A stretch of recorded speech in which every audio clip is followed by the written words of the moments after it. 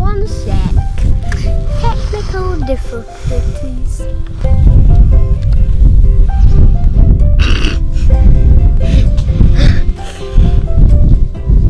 Hi, everybody. I thought it would be funny to film with my kid, but we've got the camera connected to my phone, and he can see it, so he's just making me look like a loser. So Theo, what's been going on this week? What is different about this week than every other week? That you're a loser. Nope, that's the same as every week, isn't it? Yeah. Oh yeah, it is. The different thing is that I've been deserted. Theo, are you gonna come back? So what we were trying to say was that what is different about this week than normal weeks, and that is that it is birthday week.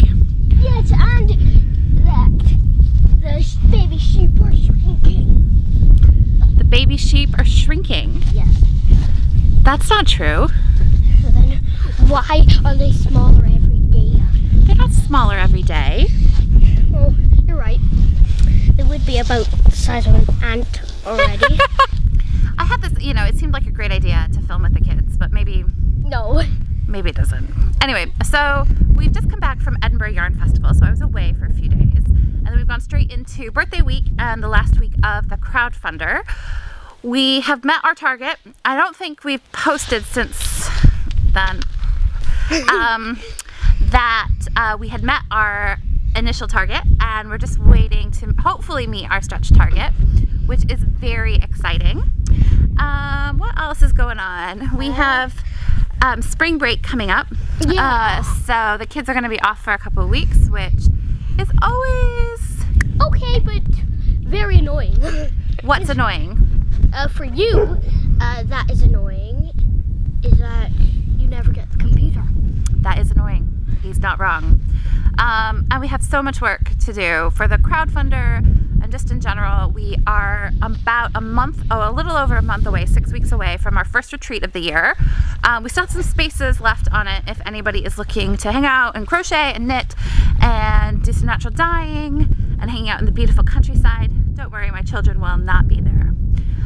So yeah, it's just like coming into the busy season. We've done loads of planting. So our first round of seed starts are all doing really, really well. And I need to pick up some more compost to do the next batch. Yes, dude. In 3 days is my birthday. And in 3 days, it's Theo's birthday. So Theo, how old are you gonna turn? 8. He's gonna be 8. And so Georgia turned 9 yesterday, and Ellis will turn 12 next Tuesday. So yeah, just trying to kind of juggle all of those things, kind of trying to live our lives and celebrate the successes and the birthdays while equally trying to just get on with things. So yeah, we are expecting some sheep in the next week or so that are going to come up here to lamb. My friend keeps Shetland sheep, and he is going to bring over a couple for us to lamb here as part of our goat visits. And yes, Theo, did you have something to say, or were you just trying to get attention? Yeah, so that's quite exciting because we aren't actually due to lamb until June now. Although I have a sneaky suspicion that one of our sheep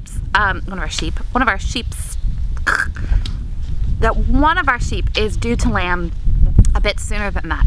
She's kind of acting a bit weird. She's a bit fat, and we caught her a couple of days ago to, well, I'll talk about that in a second. We caught her a couple of days ago because we thought we mistook her for another sheep that was going off to the abattoir. And yeah, her vulva was looking a bit inflamed. So we've been keeping an eye on it, and we shall see.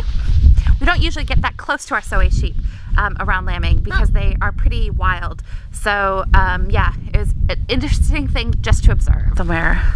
So this is what I'm looking forward to for the next 2 weeks. Constant interruptions and trying to get work done. Don't get me wrong, I love to have the kids around. And actually, Theo's been helping me with chores tonight. He helps me, you help me most mornings and evenings these days. We don't have any woofers here at the minute. We've got a couple days break. So it's just up to us. I try to do most of the chores right about school time, and then Kevin will come back and just milk in the evening. So that tends to work pretty well for us. We are trying to kind of find a new normal with things. So one of the things that happened last week was that we sent our first lot of last year's lambs, so the first farm-born lambs, and our first farm-born goat to be slaughtered. Now, we have traditionally done all of the butchering ourselves, but this time we hired in some butchers so that in theory we can sell on our meat, which we haven't been able to do because you can't do that unless you resell from a licensed butcher. So I'm going, I think, tomorrow to pick that up. We also have bought about 30 kilos of wool to supplement our own wool to get our first yarn spun, which I'm really excited about. Now, some of that is contingent on how the crowdfunder does, but I think we're only about 500 pounds off where I need to be for that target, so I'm feeling cautiously optimistic that we're gonna get there. And so by the time this video actually posts, I'll be able to update in the comments whether or not we were able to spin some yarn, or whether we will be able to. We're still trying to find a mill. I have a specific idea for the type of yarn that I want spun. I work in the textile industry, so I kind of have had my fingers on many, Marlo just stepped on my hand, many kinds of wool, and I know what I'd like to recreate. So looking to do that. And yeah, it's just generally a really exciting time. I don't know if others of you find this as well with spring. It's like all of this potential and like the worry and lambing and planting and all of that all hits sort of at once. So even though we're not specifically lambing, yeah, it's just kind of like spring fever around here.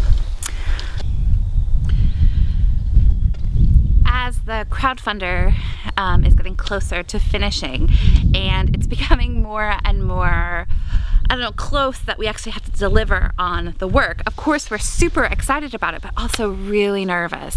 So we've been trying to put the final touches on all of the bits and bobs that we're gonna need to buy in and hire in. I'd really delayed doing that. I'd obviously done a rough costing of what everything was gonna be in terms of the work, but there were things like I hadn't necessarily picked the sinks out for hand washing, or I hadn't really thought out where a polytunnel was gonna go. So a lot of that is coming together now. Also thinking about delivering the rewards and all the things that we need to do for that. So it's really exciting, and it's a great problem to have, but I am really nervous. Oh, Theo thinks he broke Marlo. How did you break Marlo?